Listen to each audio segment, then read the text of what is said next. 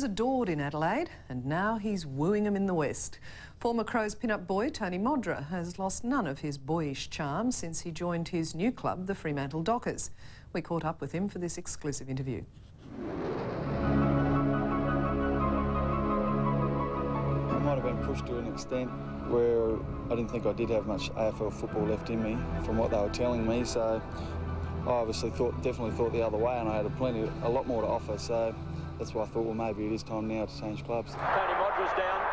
Tony Modra is down, Drew. So this is a tragedy now for Adelaide. They treated you pretty special over there, didn't they? They loved you. I don't know about that. They just love their football, I think. And Tony Modra. I don't know about that. Here they come. Modra getting mobbed.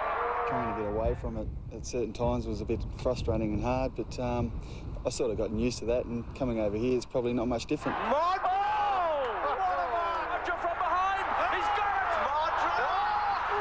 Modra! How do you compare it to Adelaide? Is it better, worse? Probably definitely a better coastline over here.